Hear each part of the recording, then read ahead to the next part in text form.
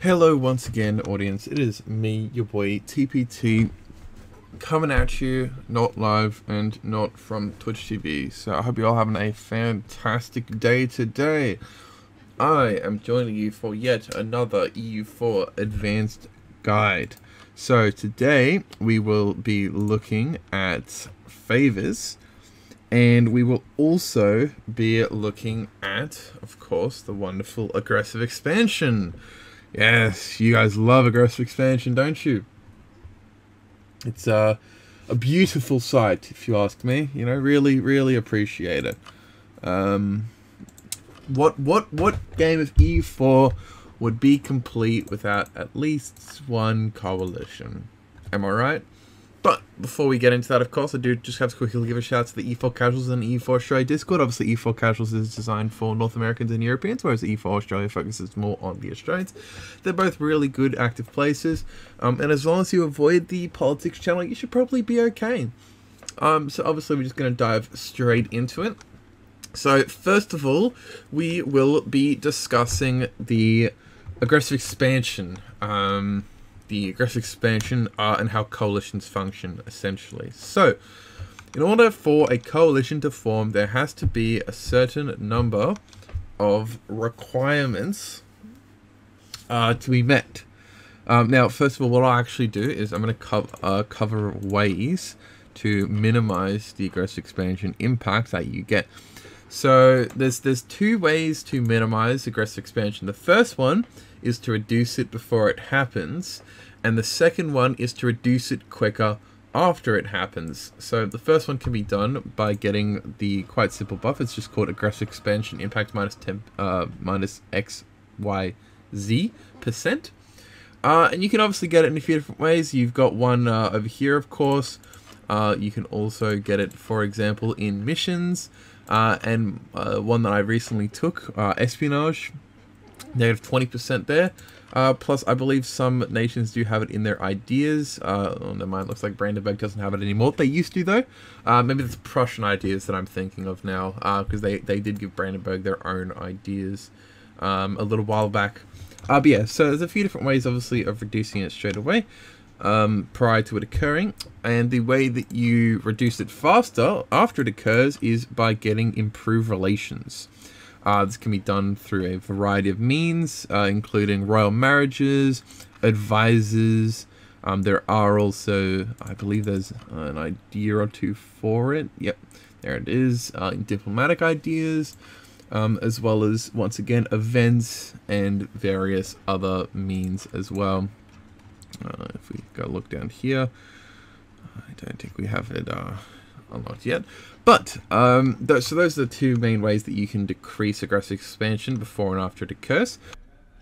Hey guys, just jumping in here with a quick edit, because I realized that I forgot to talk about it in the original video. However, when factoring in aggressive expansion, there are also a number of natural factors that you need to consider when you are taking land. It's also, for example, it's why the HRE has so much aggressive expansion in it. And so that is essentially, first of all, you got religion. If a country has the same religion as the country which you've just taken land from, there's an additional 50% aggressive expansion. It's 0% if they're different but in the same religious group. So, for example, if they're Catholic versus Reformed. And then it's negative 50% if there are different religious groups, so Catholic versus Sunni, for example. And there's also an infidel conquest modifier, which is if you are a different religion from the person that you're eating, then someone will get 50% more if the target country is the same as the country that you just ate, and the state religion of you is different from those countries. There's also a culture modifier of 50%. So if the primary cultures are the same, then it's 50%. If they're different cultures but the same group, so say for example Scottish versus English, then it's 25%, and it's 0% if they're unrelated. There's also an additional 50% for HRE modifiers. So if the conquered province and the target country are part of the HRE, it's an additional 50%.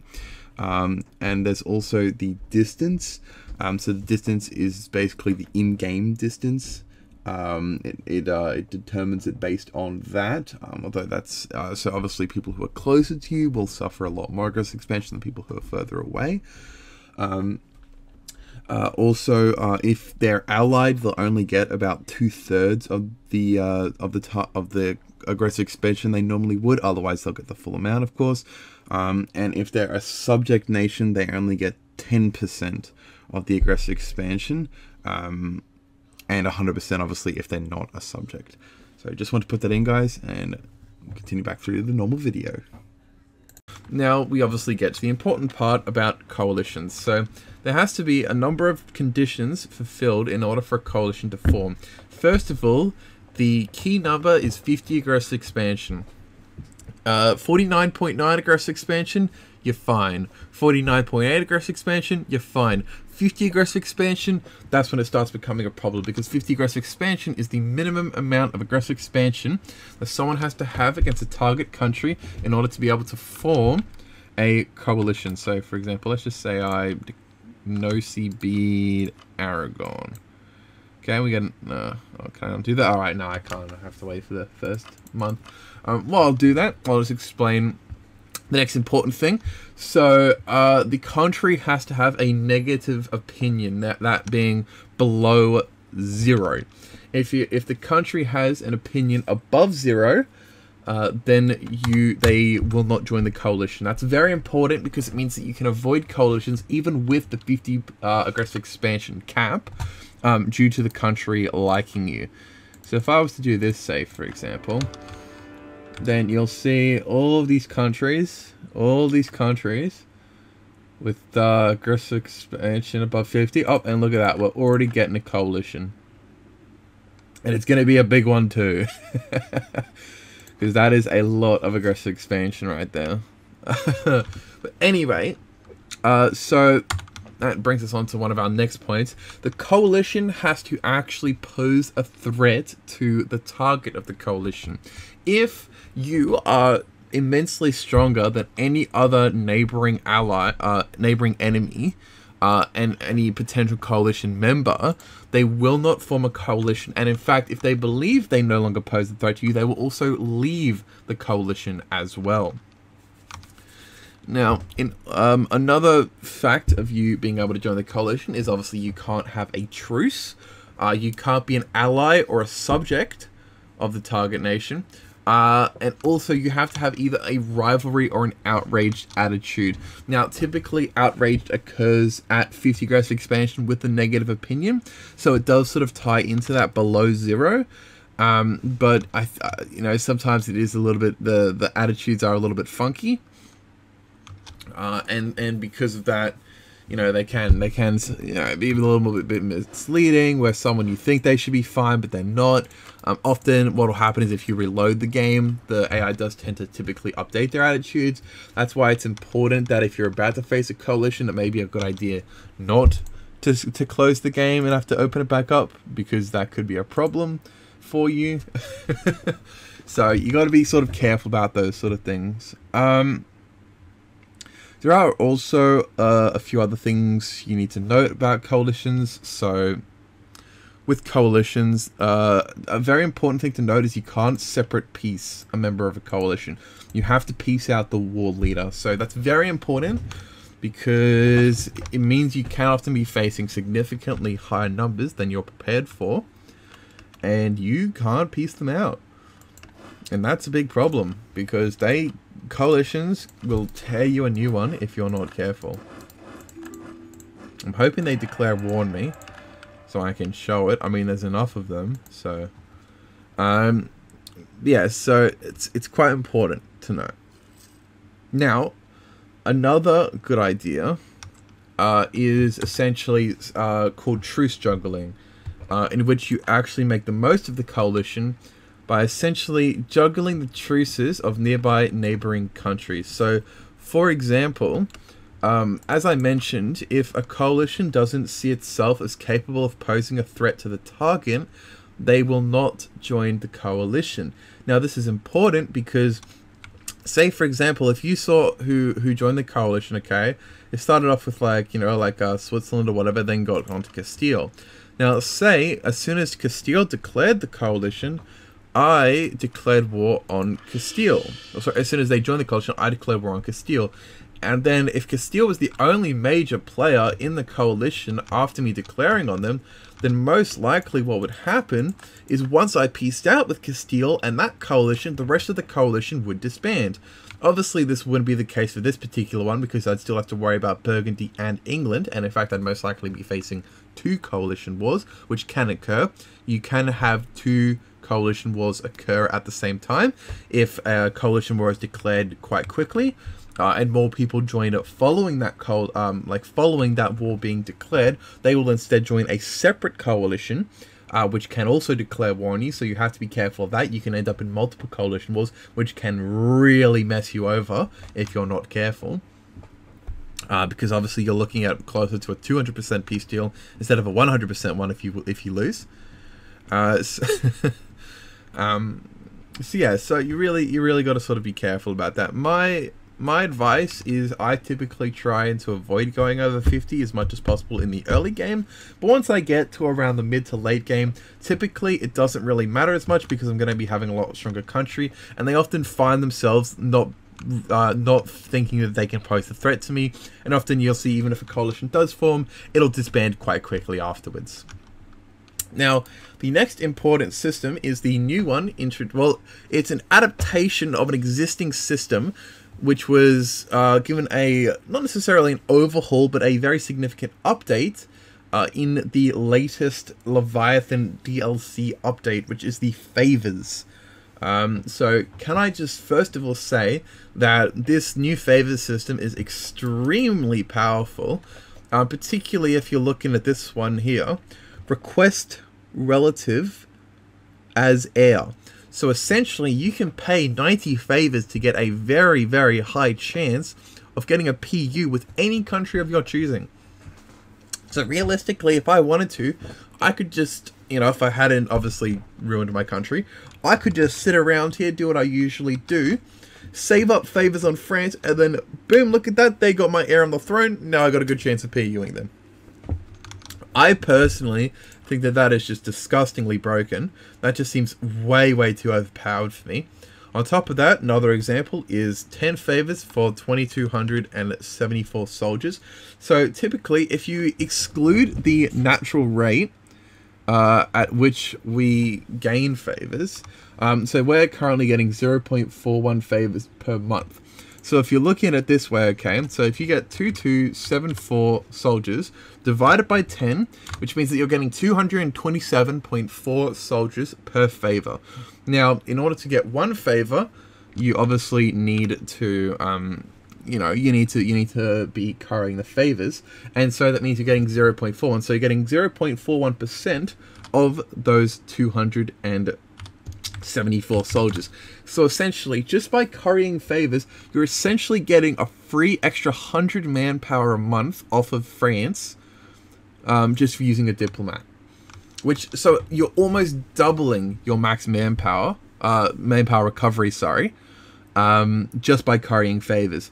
If we look at another example is ducats. Once again, ducats, 106 ducats, we divide that by 10. And then once it also multiplied by 0.41, essentially, look at that. That's another 4 ducats a month. That is 80% of our income that we could be getting just for currying favors with France. Similar story with soldiers. You can get the general idea. And obviously, you can still use them to prepare for war. You can still use them to call them in for war. If you see here, you can use obviously that as standard. And naturally, you also have the extremely powerful option of requesting them relative as heir. Now, to be fair, obviously you do have to consider that it does take quite a while to get that. Realistically, if you're currying favors at a rate of 0.4 per month, it would take about 18 years in order to gain that many favors. But that's essentially a guaranteed same dynasty on their throne in 18 years, alright?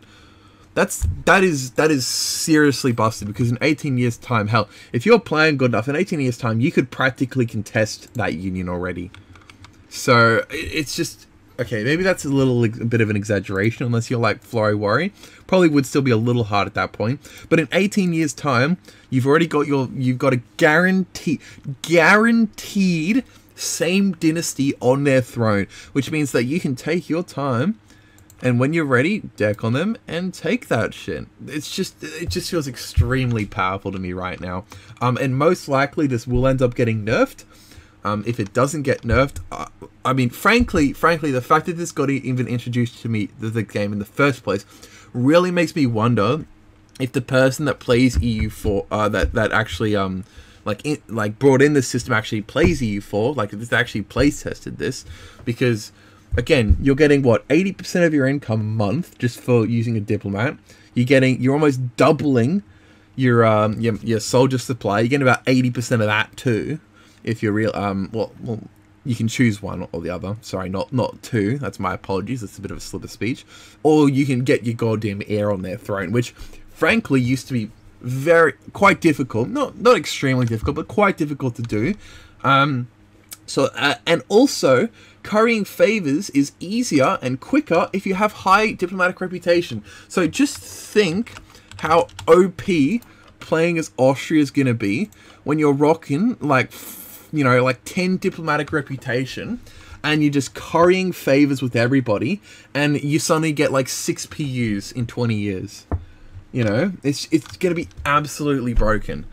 It really feels like it's going to need a nerf. And it feels like it's definitely going to get one if they pay any attention to feedback from the player base. Because I'm not the only person that thinks this, and I'm not the only person that knows it. So look, that's enough of my my personal thoughts on it as well. I do hope you guys have enjoyed this guide, of course. I will be releasing a couple more with specifically Leviathan related content. Because there is quite a bit extra to cover now, which I'm very thankful for, because I always... it's always nice to have things that I know that I can make YouTube videos out of. It means that I know that I can provide content to you guys consistently. Because I do try and upload at least once every 5 days, normally more often if I can think of more things to do.